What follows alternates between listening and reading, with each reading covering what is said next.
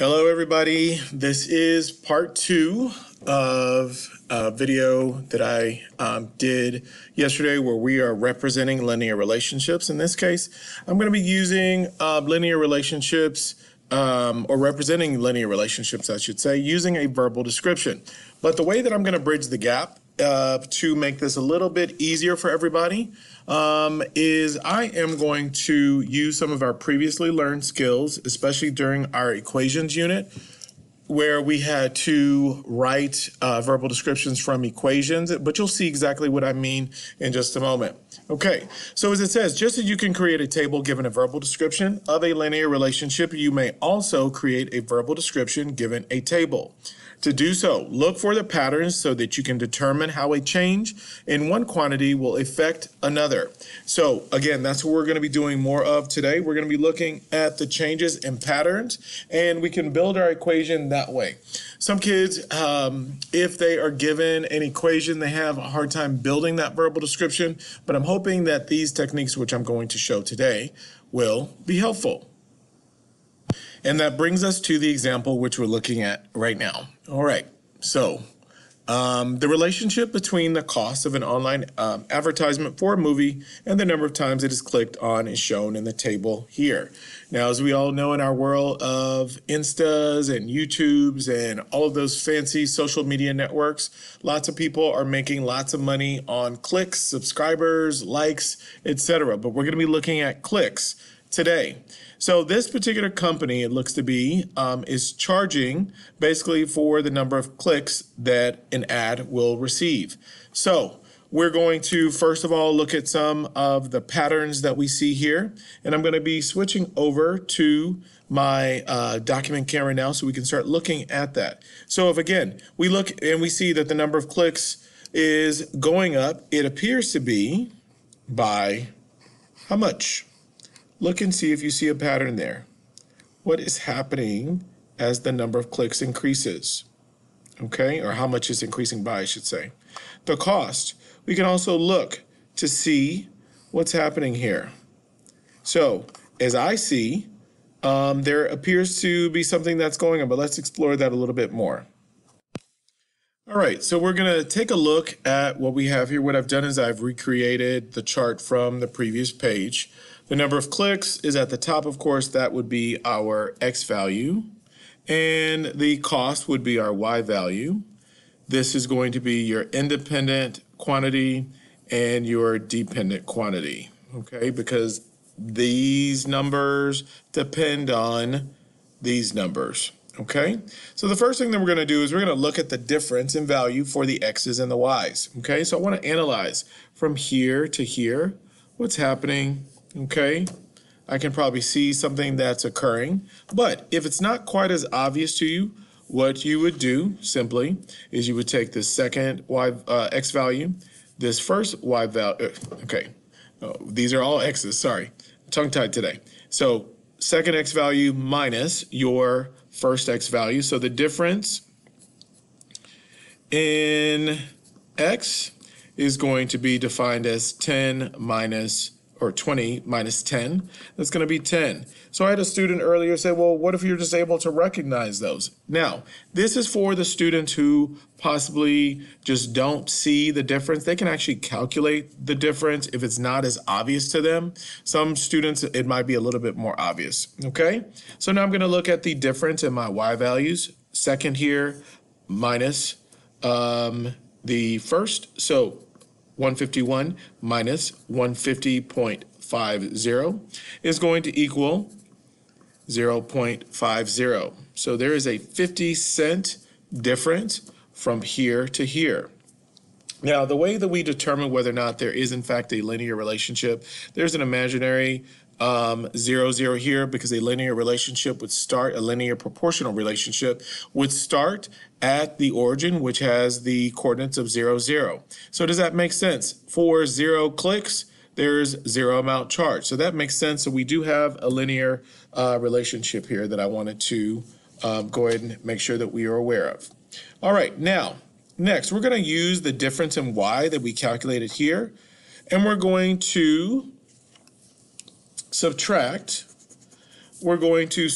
that first Y value, the first Y value here, okay? Sorry, that first Y value that was there. Now, I want to go ahead and take my first Y value, 150.50, and subtract 0.50. And what do I come up with? That is going to give me $150. Now, at this point, I may not know what to do with that, but I'm going to put that to the side. That's going to be part of my WDIKs in just a moment. Remember, the WDIKs are what do I know? Those things that we simply set out, okay? So I see that from here to here, it just jumped to 150.50. From there to there, it's a 50 cents difference, 50 cents, 50 cents, 50 cents. But that may not make sense at this point. So let's go ahead and do our WDIKs.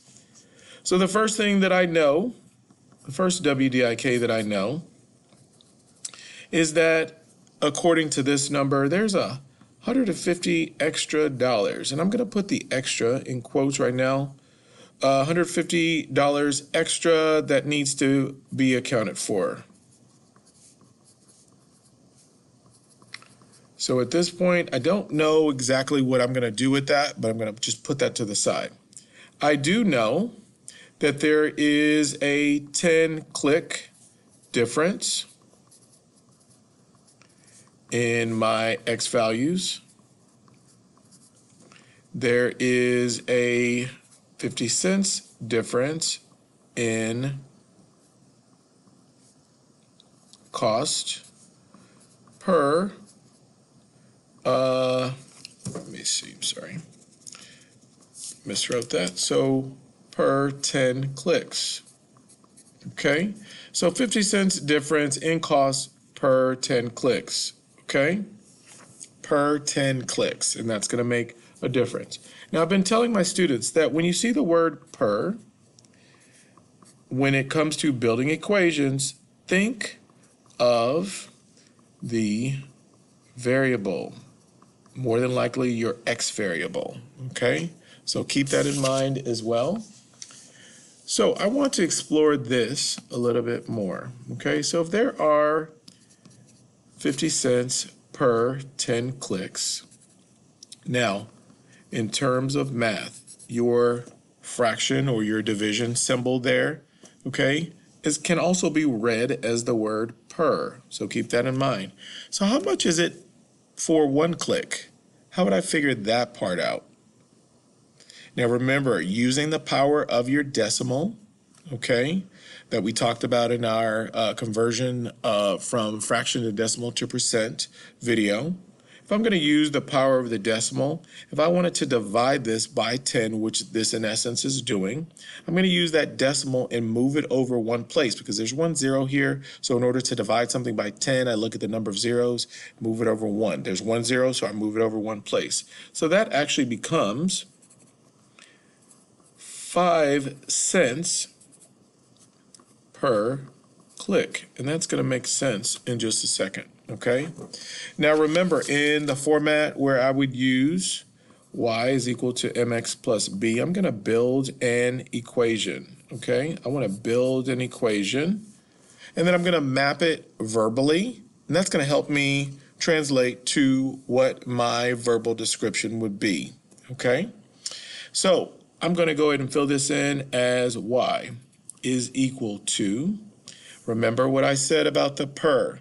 I'm going to put the 0.05 or 5 cents per click along with my X variable here, and I'm going to map it to see if it makes sense. Now remember, this amount from step number 2, that $150, I can more than likely associate that with my constant in my y equals mx plus b, because remember, this is associated with your constant, plus 150, okay? So I think I have an equation. I want to go ahead and map it, okay, verbally. So I'm going to say that an online ad company, I'm going to say that the equal charges 5 cents per click plus, and we don't know exactly what that $150 is for. Maybe I'll say that it's for a setup fee, okay, to set you up on their website, okay? Could be a contract, but I'm just going to say a setup fee. Okay, now I'm going to bridge the gap to write my verbal description, the verbal description that I'm going to write. And I'm just going to follow along to give me the essence. And we talked about this in my writing verbal descriptions from equations video before. I'm going to say an online ad company. And I'm just going to follow along. Charges, and watch as I want you to follow this over here as I write, okay? An online ad company charges a movie company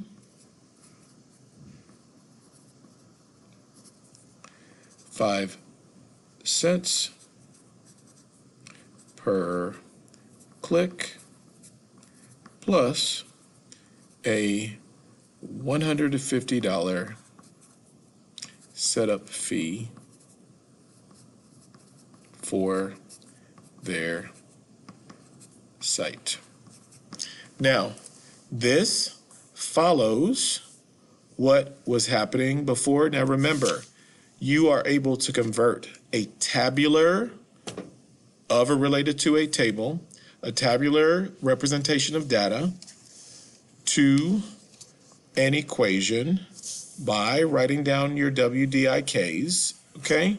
And then converting that with the help of your verbal mapping of the equation to a verbal representation. So it takes a little bit of work, so I don't want you to think that it's easy peasy, snap, snap, snap, and you're done. Okay, it does take a little bit of work and a little bit of understanding, but if you use the steps that I've outlined, that should help you. If you have questions, please come with them to tutorials. Come with it, one question to tutorials. That's all that I ask. If you are still confused, ask me in class as well. And as always, I will see you tomorrow.